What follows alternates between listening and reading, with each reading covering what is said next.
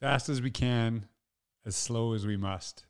These are words that I just got from this incredible interview with Dr. LaTonya Goffney. She's a superintendent in Aldine, Texas, incredible leader. And I honestly couldn't think of a better way to start the new season for a new year of the Innovator's Mindset podcast. And when she said this to me, fast as we can, as slow as we must, she really made me think about that impact that we have, serving kids. We want to do everything that we can, but we got to be really thoughtful in this process. And it's something that I think really resonated with me as I look into this new year, because we always want to get better. And sometimes we rush to stuff and then we don't maintain it, or we rush to things and we don't do them really well. And it's not necessarily about doing things as quickly as possible, but actually doing the right things, in a speed that is always serving,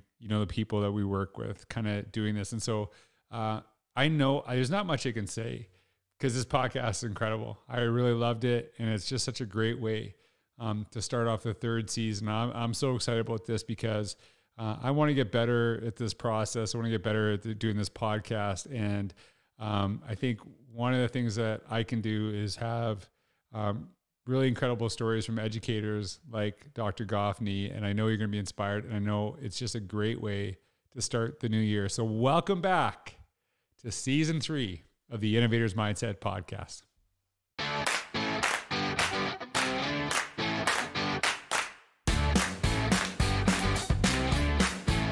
Hey everyone, it's George Couros. Welcome back to another episode of the Innovator's Mindset podcast. In fact, the very first episode of the Innovator's Mindset for the 2022. I don't even know what year it is anymore, because I'm just like, just a blur since 2020, right? It's just like, what?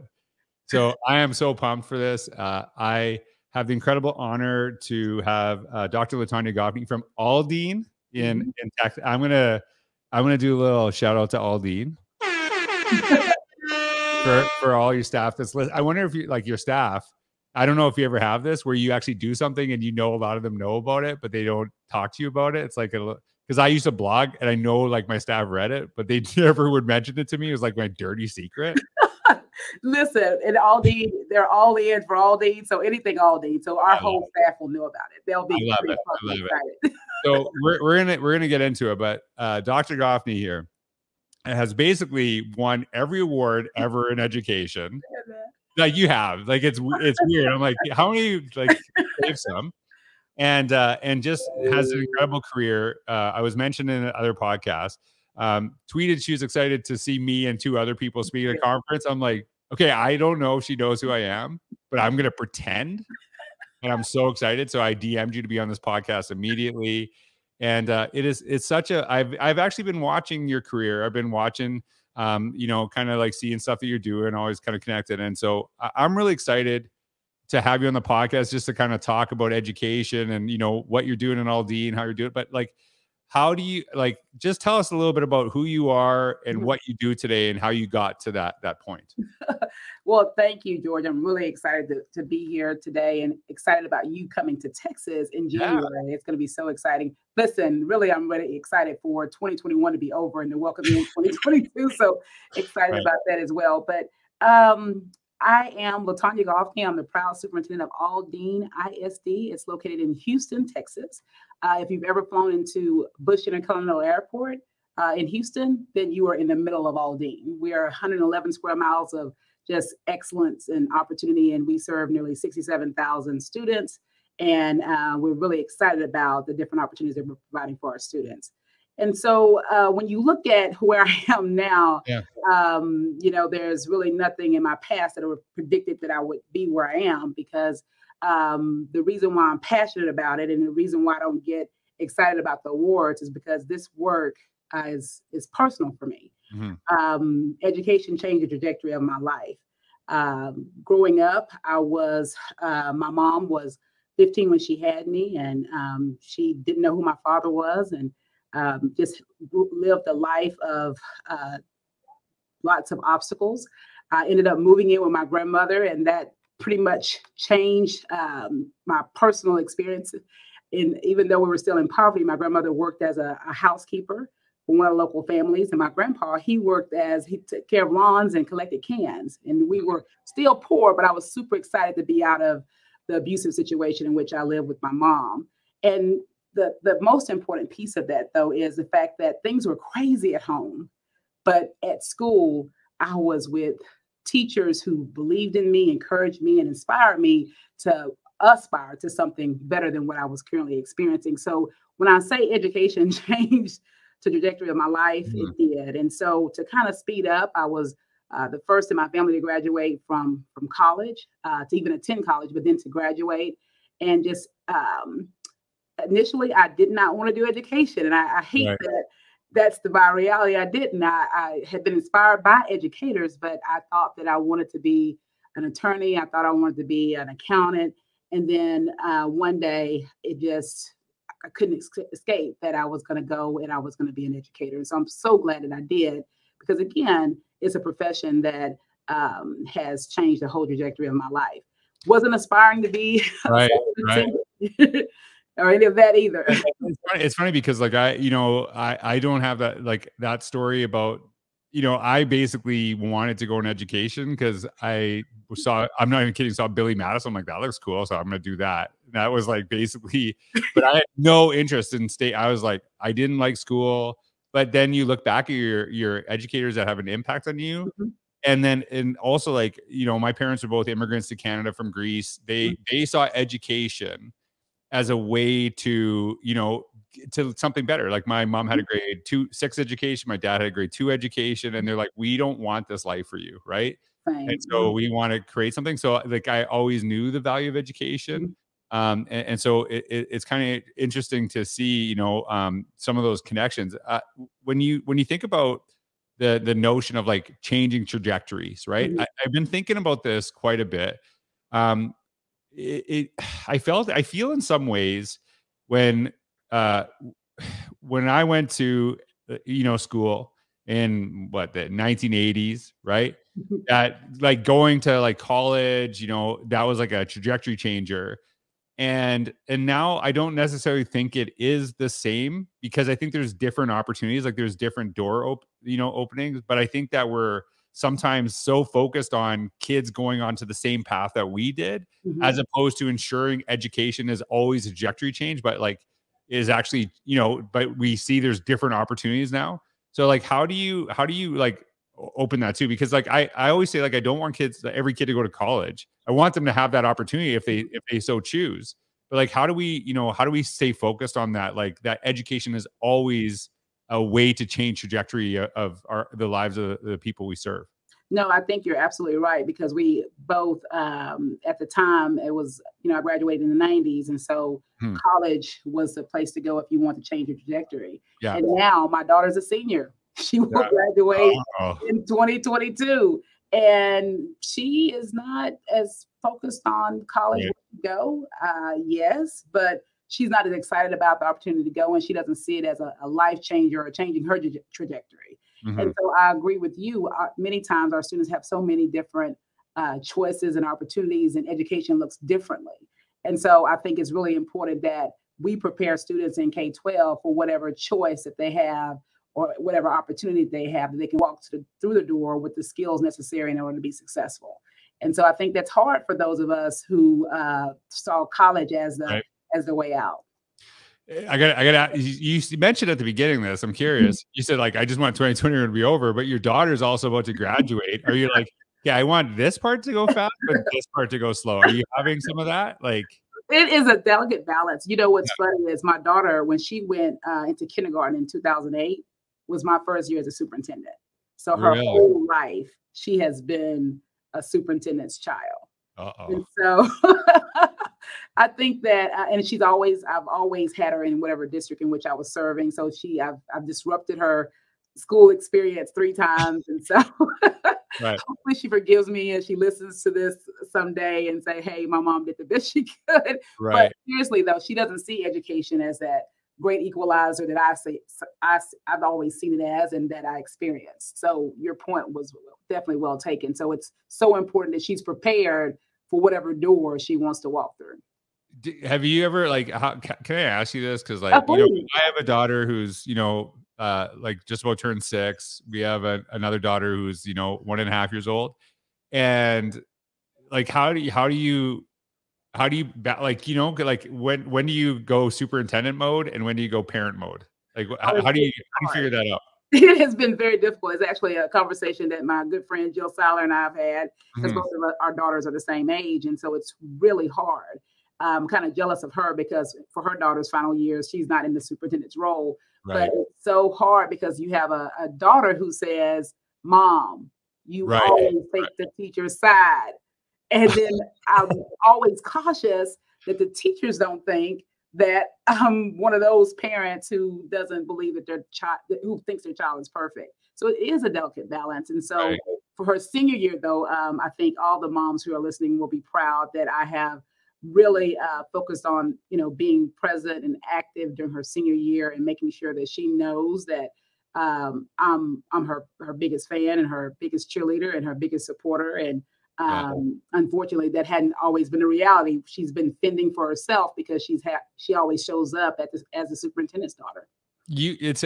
So I listen to you because we probably grew up around the same time, just because of the 90s reference. I'm figuring out we're very close to around the same generation here. And it's interesting that you said, you know, I know my kid's not perfect. Right. And then sometimes it takes the teacher side, and it was like kind of balanced. And like, honestly, when I was a kid, it was like, no matter what I did, I was the wrong one. And like the teacher was 100% right. Right. And like a newsflash for people who might not, I'm giving you a little warning here. Like I used to get smacked by my teachers all the time, and they would like call and say like, yeah, we had to like hit George today. And they're like, what did you do? Like that. And I was like, well, that's a little insane. Like that's a little bit one side. Right. But no, if you got swatted at school. Yeah. In our household, my grandmother, you got swatted at home. Right. You got double. Right. Double. Right. And so, but now it's kind of like, and maybe, I don't know, maybe this is the context of where I'm at. It almost seems like it's totally shifted to the other. And that's one of the things that, you know, stresses a lot of people out in education is that, you know, it seems like the teacher's always wrong. And and I know it's, you know, it's like, I don't want to generalize that it's all that. But it seemed like when I grew up, it was always like, it was more the teacher. You side with the teacher. And now it's like, no, my kid would never do anything wrong. Right. Like, have you seen that? Is that something that you have to deal with ever? Oh, definitely. Definitely. And that's why in our district, we try our best to make sure that our teachers are connecting, inspiring, and having an impact. And so that connection begins not only with the student, but also with the families. And so just imagine this, if every single teacher called every single parent at the beginning of the school year and told them good news, told them how excited they were to welcome the students to the class or your student. I know during COVID, just having my child's teacher call and say, hey, I'm just calling to check on Jocelyn. Like I was practically in tears. You know, that was just a heavy moment anyway, the pandemic. But if you call and give good news, you call and establish a relationship, you call and share things before there's a moment of escalation or something, then the parent is more apt to believe you because they already have a connection with you. Right. And so I think while that is a reality, a lot of times the teacher is always wrong. I think there are some things that we can do to be more proactive and connect and build a relationship with our parents. So I guarantee you and this is the way I see this, what you just said, and I think it's so important. Somebody is listening to this and they're going, you know, that's a really great idea, but like, I don't have time for this, right? Like I got all this stuff I'm getting ready, blah, blah, blah. And the way that I always see it is you can take the 2 minutes now and it's going to save you literally hours later when you have to make a tough one, right? Or you could, you know, and then I always see it as an investment, right? That's an investment in our kids. And plus like, not like I would rather have, you know, a 5-minute tough phone call that I'm not as stressed out as because I built a relationship with the person than an hour-long stressful. And then this might go to the superintendent and like all this other stuff. Right. And it's like, just like, I think that advice is so important, but like, for people listening, it is totally an investment that you will get back. Oh, absolutely. Right? And maybe you'll never have a tough phone call. And then all you did was make that parent feel good.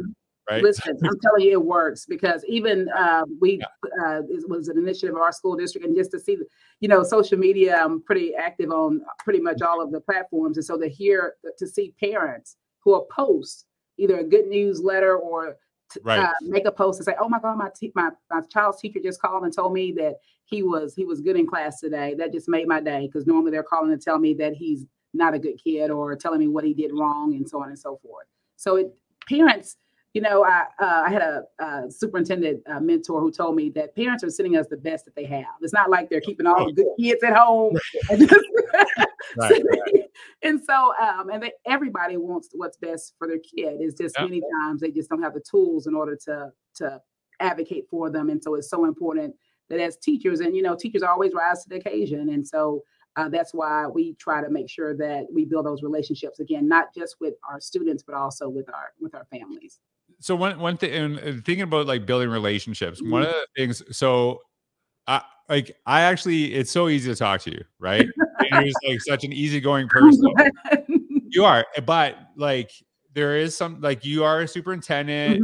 I've seen you've won awards, like, seriously. And so you kind of like, you have this perception. And then, and I kind of think about that too, is that even, when I was a principal, when I first became a principal, I was younger than probably about 80% of my staff. And then like all of a sudden it was like people were like, they cared what I said about, because I was the principal, right? And it was like kind of weird. And so like one of the things that I've watched you do is how you connect with I know you connect with people all over the world, but I know you connect with people in your own district, and you are like such a voice for that. And like, does that help with your, I don't know, maybe visibility with your staff, like that you actually, because you have a huge school district, but you use it it's almost like you make it smaller through the use of social media. Is that intentional? Like, how do you go through the process? Oh, absolutely. Absolutely. And, I think that I get tickled because the questions are so on point. And it's probably one of the things that I'm most proud of is the fact that I am seen as someone who's approachable and who intentionally goes out and connects with people in our district. When I first became superintendent of this larger school district, they were like, "How do you meet and talk to everybody?" And I never forget, I went up to a police officer and I shook his hand and I told him, "Thank you so much for keeping our district safe, and just appreciate you so much." And this is probably the first week on the job. And this particular police officer had been in the district for, he said, 35 years. And he said, he teared up and he told me, goes, "I've been here 35 years and not one time has the soup done X, Y, or Z." And that's not saying anything about another soup. I'm just making the point that people ask, "Well, how do you do that? You're making it hard for yourself because people have these expectations of you. And what about when you don't feel like it?" Well, I think that's the advantage of starting in the country. Remember, I told you that I'm from the country. And in small schools, you have no choice but to speak to everybody. Otherwise, you become whether you want to or not, it's coming to you. And, if you don't take care of them right there, they will go to the local post office or to the local restaurant, and they will definitely give it to you. So I do think it's so important that people not see position, but they see, the possibility when they interact with me of what's possible for their children. And so I really am intentional about that, like you said. And because the district is so large, I do make myself available on social media. And I get a lot of colleagues, they kid me and say, "Oh my gosh, you are the social media this and you're the social media that." But what I've appreciated is the number of things that I'm able to be proactive about, because people feel like in our district they know me and they will send it to the inbox. I'm able to send it to my people and we're able to address it. Okay. So, just for, this is a really quick question. How many kids in your district? We have pre-pandemic, we had 67,000 and now we're at about 63. Okay. So massive district comparatively to so there's a reason I asked this, because when people look at your position, and I'm making a point right now, because I think I want people to hear this. People are like, "Oh, like Dad, I don't want to be superintendent. It's like all political." And I guarantee you, like, there's political stuff you have to deal with, and I get it. But it's like, oh, now we can't actually serve people. Like now we can't connect. And you're in this massive school district, And I guarantee you the reason that you actually have been, you know, winning awards and all this other stuff, and I know you're not like going out and like filling out applications every single week. It's because you've actually made an effort to connect on a human level, and you're recognized for that. And the thing that really bothers me is people say like, I don't want to be a superintendent because I don't want to do all that political stuff, and I like kids. And I'm like, yeah, so do I. Like but you can create that. You can be that because you're the superintendent. You're kind of the boss, right? So you can kind of do whatever you want now, right? And so I love that because you have made the job what you want it to be. You didn't just fill a role that you might have saw in the past, right? And I'm sure you've had good superintendents too and learned from them, but there's probably things that you saw in the past, you're like, nah, I'm not doing that kind of part, right? Did you ever learn from that too, or no? Oh, absolutely. And I think too that people have to do what they feel comfortable doing, Right. but I have to be authentically me. Like literally for this podcast, I didn't sit down and think about questions that you might ask. I didn't do anything like that because I show up best when I'm able to just be authentically me. And so anytime I've tried to be like someone else, and again, I keep referring to Jill because we've had these conversations. I love her style. And she says that she loves my style, and our styles are very different. And so I think we have to be authentically who we are, because I think people can sniff out inauthenticity. Totally. And so I also, again, I recognize the importance of the work, not the importance of the position. And so when we're able to celebrate the work, when we're able to assure parents that their students are going to graduate with choices and opportunities because we're working hard to manifest our vision, I think that resonates with our parents, and it resonates with our community because they want an educated workforce to graduate from our schools and to be productive members of the community. And so I try to make myself available. Now it's hard work. It is hard.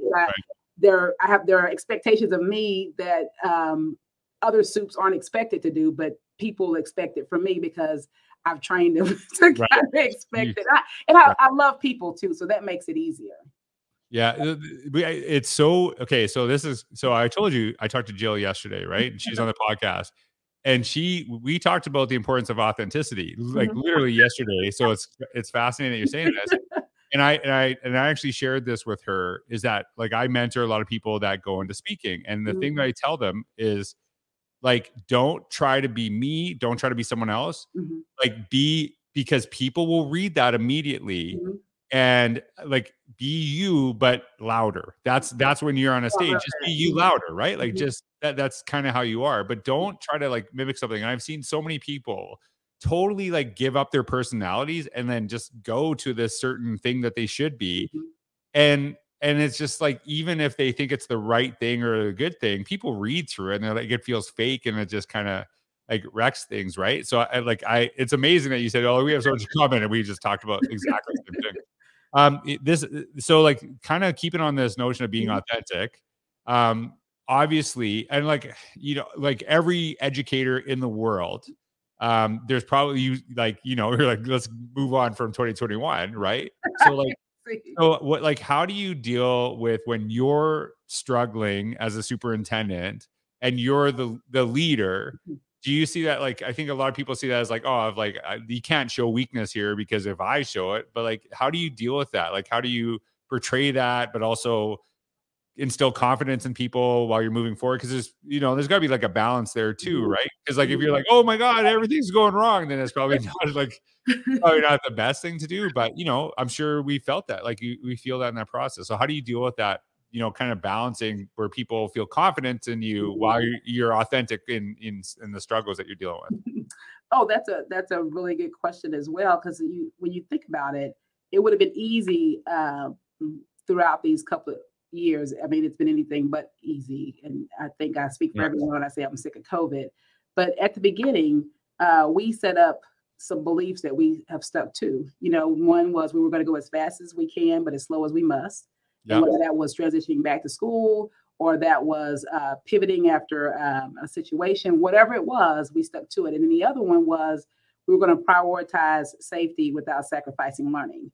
When you look at our district and you look at our demographics, and I'm going to share those because I think it's important, but our demographics are not who we are. But we are nearly 9 out of 10 of our students are on free or reduced lunch. Mm-hmm. So their school experience matters, regardless of whether it's COVID, whether it's hurricane, whatever it is, their school experience matters. And then in addition, we're majority Black and brown. So 73% of our students are Hispanic and 23% are African-American. So education matters. And so while we were very understanding and we had all kinds of opportunities for our staff to engage, and we tried our best to be cognizant of the challenges they were facing, and we moved very slow. We could not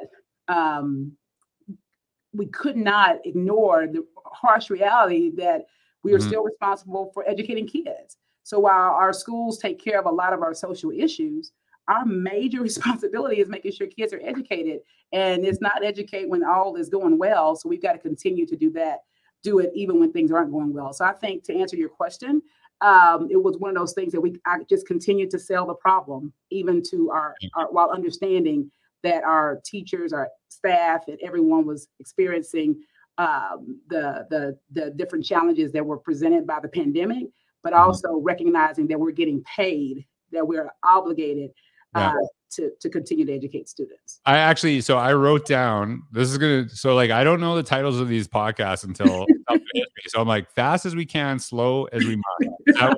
Is that the correct saying? Fast as we can, as slow as we must. You say that to anybody all day. If you say we're going to go as fast as we can, they're going to respond, but as slow as we must. Yeah, that's the title. I love that title. That's a good title for other things. I'm just saying. I'm telling you, you just said that you mentor people too, so I need a mentor. So that's good, and I'm good at. I'm trying to show others who are in leadership positions the importance of having a mentor, because in addition to, you said that being a superintendent is a lonely position, and you're right. Yeah. But through this COVID experience and even before, there's power in your network, and so it's so important that we continue to reach out to people who are in similar positions and facing similar challenges. But it's also important to reach out to others and see how you can get better and get stronger. So I'm glad that we're connected now. Yeah, me too. And I'm like I said, it's a great title for stuff. Throwing that out there. That like, I really think about a lot of stuff that we're dealing with. At the end of the day, if we I always, obviously my work is tied to innovation. It's something I've really been focused on. And a lot of people, when they hear this, they think this guy is against reading and write. I'm like, what are you talking about? And and you actually mentioned in our other podcast about spelling tests, right? And I'm like maybe a little too pro. I'm pretty pro spelling tests. I like spelling tests, right? And so people think no, you get a Tootsie Roll. Miss Bradford gave you Tootsie Rolls. And some people are like, oh, you're probably just it'll autocorrect. I'm like, no, I want to know. It hurts me whenever I do Grammarly when I blog, and it shows you things that you've made mistakes on, and it just kills me every time. I want it to be, to be a good writer. But when we talk about innovation, it's about there is a foundational element that we have to teach kids, these basic skills, but we're not limiting them to that. It's you teach them these basic elements of education. We want kids to be able to read and write. We want kids to be able to do their times tables, but we just don't want it to limit to that. We want to go beyond that.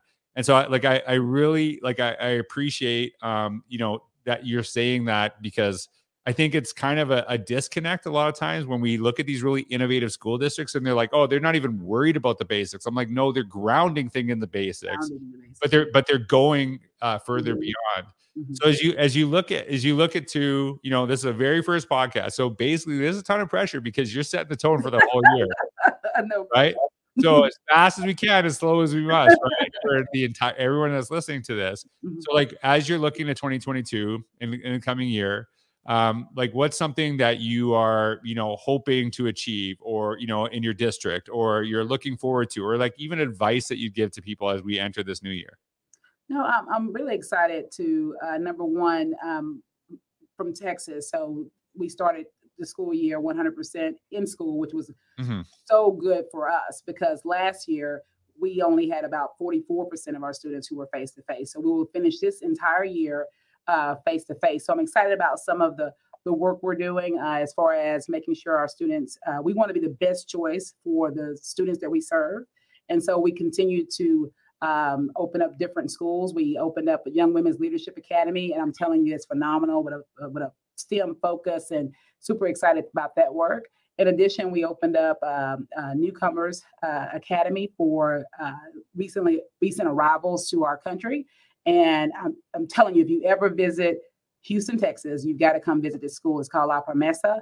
It's a school within a school, but it's for recent arrivals. And I'm telling you, you will leave there just knowing the power of education, just the power of bilingualism. You know, many times we judge someone who it doesn't speak English as if they're not smart, but to see the power of education in this school is just powerful. And so as we continue to meet the needs of our students, we're grounded in what you said earlier about the foundational skills. And so because our students were out for 2 years, the learning recovery is taking place as we speak. And I'm really excited about what that means for our students, because they're going to get the skills that they didn't receive because of the pandemic.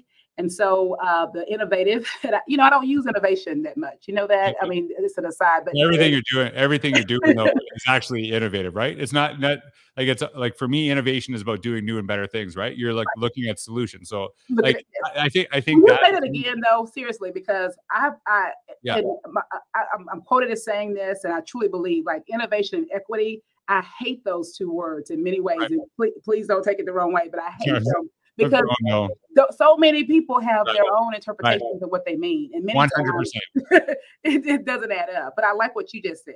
Yeah. So it's to be honest with you, it's one of my pet. This is literally why I wrote the book, The Innovator's Mindset, because it's like, oh, we're doing innovative things. We're using this technology and this technology. I'm like, yeah, you're like causing more problems with that. Like you're actually not solving anything. So when we talk about innovation, it's just about doing new and better things, right? So when you look at, so that's it, right? And then what is actually interesting, because this just happened. So you say like, oh, I'm not, like innovation's not my thing. But then all the things that you're listing, you're like, I'm like, well, those are really innovative things that you're doing, right? But you might not connect them with technology or whatever. And so part of the reason that I wanted to really define it and talk about it is because you have, I guarantee, teachers in your schools who don't see themselves as innovative, who actually have a kid who's struggling with reading, and then they come up with a new way because none of the stuff they learned in school is working. So they're like, yeah, I got to figure out something different because this is not working with these kids. So they create it. And when you define it as something new and better, they're like, oh, I am an innovator. And once you start seeing yourself as that way, then you start looking for solutions, right? You start looking this way. But I think a lot of people see it as like, oh, I'm not really innovative because I don't use, Twitter. No, Twitter is so nice, but you're right. Right. That's how people see it. So like I said, you've been defining it. The one thing you said, actually made me think of my mom. So my mom, immigrant from Greece to Canada.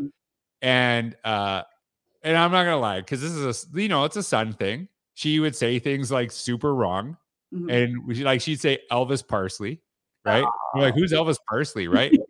Say like these little things, and we have like a whole routine of like what she said wrong. And she'd say, I can speak 2 languages, you can only speak 1, and you're making fun of me. And I was like, that's right.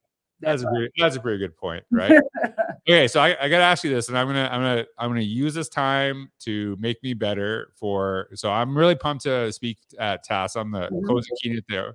So if I could, if there's something what would you hope that I talk about there? Or what's something that you hope I convey in that message? That would help Texas administrators. Wow, that's a good question. That's a lot of pressure. That's a lot. I'm gonna use half my keynote on whatever you said. I'm just gonna be like, hey, here's a video from Dr. Goffney, and then I'll just do that. No, but I do believe that our educators in Texas, and certainly all the ones who will attend your general session, they are phenomenal leaders and have done a yeoman's job of leading through some difficult times. And so I think it would be inspirational to share just stories, or share just words to continue to encourage, because people hopefully will get recharged during the Christmas break. But I know that I go to TASA to get a nugget on how to come back and encourage the people who we have another semester. So whatever you share, give us some nuggets that we can take back to our district so that we can share them with our staff and keep them encouraged, whether it's our district leadership teams or our teachers. So anything that you can share in regards to that, because that's always encouraging. And so I think more than anything, we want to be inspired. We want to. That's it. After a pandemic. But I also like the fact that I like your definition of innovation, because we're truly, you would think, oh, people have put innovation aside because it's COVID, but really we've been forced to innovate because of COVID. And so kind of talking through some of those different things, and then, just highlighting some things that you've seen across the country that could hopefully benefit us here in Texas. Okay. So I want to give you a little sneak peek, and it's like so I talk about what's called the core of innovative teaching and learning. It's already they actually asked me to send. So talk about these 4 elements. The first one, and it's like, you're nailing all of these. Right? So the first one is, I say basically the most important thing we do in education is relationships. If you can't get that right, none of the other stuff matters. Right. Wow. So we talk about that. Right. And I'll talk about that. And so you've been talking about connecting with parents, all this stuff. So there's that. Right. Then I talk about master learner, master educator. You talked about the importance of mentorship, both in and out of the profession. So you are modeling yourself as a learner first. Understanding that if I'm a better learner, I'm a better leader, I'm a better teacher. So I don't even have to do this anymore. This is so good. Yeah. So the third thing is learner-driven, evidence-informed. So I actually hate the term data-driven. I hate it, because the thing you should be driven is in front of the kids who talk in front. I love it. I love it. And so people get really kind of weird about that, because they're like, well, I say data-driven all the time. I'm like, well, it's stupid. Don't say that anymore, because you're talking about kids, you're talking about people, and then you're moving backwards from there. And it's not saying don't pay attention to data. It's like, what are you driven by? Right. So listen, you already have helped me, and you haven't even spoken yet. I'm writing that down. Learner driven. You still have to come there, by the way, because I already mentioned you. So if I hey, Dr. Goffney, can you just say hi? And then you're not there, I'll just whatever. I will be on the front row cheering you on, but I am still in that right now. And so the fourth thing I'll talk about is, and if anyone's listening that's going to be there, you still have to come, because I got good stuff here too, right? It's about, how do you empower learners? How do you actually give them voice, right? How do you actually help them lead to, I'm not a big fan of, we're developing the leaders of tomorrow. I'm like, why are you waiting? Why can't they lead right now? Right. So if you even just look, I hope that I'll give you some more ideas, more thoughts and stuff like that. But you are emulating everything I'm talking about in this too. And we didn't set this up hey, do this, talk about this stuff. So it's going to be, I'm pumped, and, and talk about that. But and so what's funny is that I call that the core of innovative teaching and learning, right? Because you're focused on doing new and better things, right? Hey, who are the people we serve? And we have to open up doors for these kids, and create opportunities that didn't exist for us when we were children. Oh, I love it. That's innovation. And I love that too. And so this is awesome. I can't wait to see you there, and to connect with you. And I know you're kind of stuck with me, right? Because I'm going to put it out there. There's probably a book coming. I am super excited, because that's certainly one of my goals. So for 2022. So I'm really looking forward to hearing. A goal number one is to hear you at TASA. Right. Make sure you're there, because if you're not there, it's going to be awkward. Listen, I'll be tweeting on the plane. I'm like, hey, thanks everybody. But Dr. Goffney didn't show up, so I will be on the front row. I'm a TASA officer, so I'm pretty excited and pumped about our TASA conference. And then I'm also excited about what's possible. I truly believe in faith, and I'm really excited about connecting with you. Well, I honestly was just so excited about this podcast. So excited to talk to you. I've been I've saved the spot because I knew. I know that you've been so great at leading people through a really tough year, right? Well, what was it, 7 years now? I don't even know. 7 leading them years, the dog years. I would just say leading them through the blur, because that's what it basically feels like. I don't even you asked me, I don't know what year it is like half the time. I'm like, is it 20? What year is it? Is it 2021? Mhm. Is it, or is it 20? Are we in 22? Like I always We're get in 2021, but we're ready for 2022. God. Well, maybe it's got to be a little bit better than the last two. We Right? thought that for 20. Don't say it. Do not say that. I think you should It edit will that be out. better. We'll make it better. Remember, in 2020, we thought 2021 was going to be better. Right. And Yeah, so, I know. Everyone's had that same response. So, you know, like we're gonna be. I actually we welcomed a daughter to the world in 2020. So I'm like, I had a good 2020. oh, sweet. That is. What's your daughter's name? Georgia. Are you serious? That was not intentional. Okay, it was not my choice. It was not. It's not like George Jr. It's just Georgia, right? So Georgia, was it after, did mom want your name, or was it just? No, it's just we just like the name. George is just a good name. I don't know why. I actually say Georgia, but that doesn't go. No, we're not doing all that. Georgia. And so, what's her middle name? I don't want to say. I don't want to say it. Okay. I didn't pick it. I didn't pick it. So I'm just not going to say. Oh, you can't do that. I'm not even saying. No. Your daughter if you don't edit me out, your daughter's going to hear this. I'll tell you. This will be like a surprise. I'll tell you after the podcast. Okay. So, but think about it. The reason why I asked is because you have to say the name and then see what it sounds like Georgia Couros. Couros. Am I pronouncing it? Oh, yeah. It's George. Yeah. Like it's Georgia Couros. Sounds like an author. Sounds like a doctor. Dr. Georgia Couros. Sounds like a lawyer. Sounds like an entrepreneur. A YouTuber. There's a power to name. A YouTuber. That's the thing. Maybe. Who knows what it is? But yeah, I know. Like this is super hard to get you on the podcast because you have a million, and for you to take the time has like totally made my day. And I know you're like running off to like, you know, do superintendent things right after. And so everyone that's listening, this is the last thing I'll say to you. And if you can give some final words, the thing that, you know, I really was emphasized for me in talking to you is that you can be in leadership positions and and if you focus on people, you'll always excel. That to me, like that's always your forefront. And you just embodied that in the way that you connected, the stories that you shared. And I just can't wait to learn more from you over the, you know, upcoming years, over the upcoming blur when we get out. This upcoming blur, upcoming years. Well, I think you're speaking into existence. I'm so glad we're connected, and just looking forward to what you share with no pressure. But I think we're at 6,000. Whatever.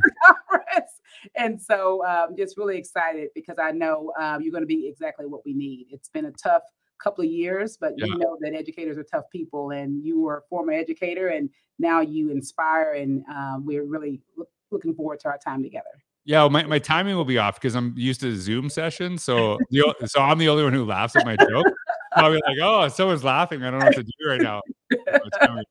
Hey, but thanks everyone for listening. Make sure you connect with Dr. Goffney on Twitter and connect and like she'll get back to you. I don't know where you find this time. So anyways, thanks for everyone for listening. I hope you have a wonderful day.